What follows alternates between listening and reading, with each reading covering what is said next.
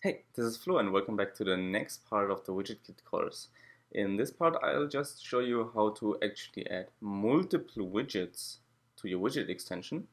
And for that, we need to go into our stocks widget file or wherever your widget struct is located. Right now, you can see that it is annotated with add main, meaning that this is the main entry point into the widget. And if we want to add multiple widgets, then we need to change this entry point.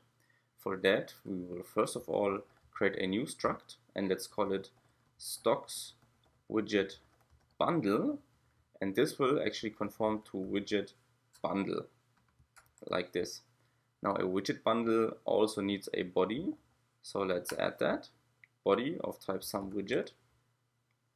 Okay, and this body actually needs to be a widget bundle builder like this, annotated like this. Okay, and now inside of the body we need to add all of the widgets that we want to have. So right now only the stocks widget exists, so we can just put the stocks widget in here like this and then move the main annotation from the stocks widget to the widget bundle.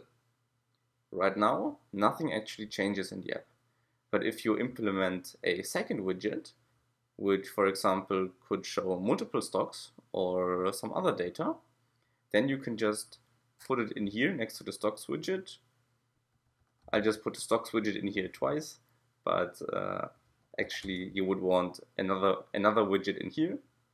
But this is the way how to add multiple different widgets with different timeline providers, different timeline entries, different views, and different functionality into just one widget extension.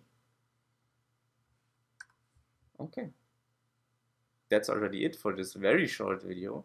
And in the next part, we will look at how to actually create different size classes and then display different content based on the size classes. So see you then.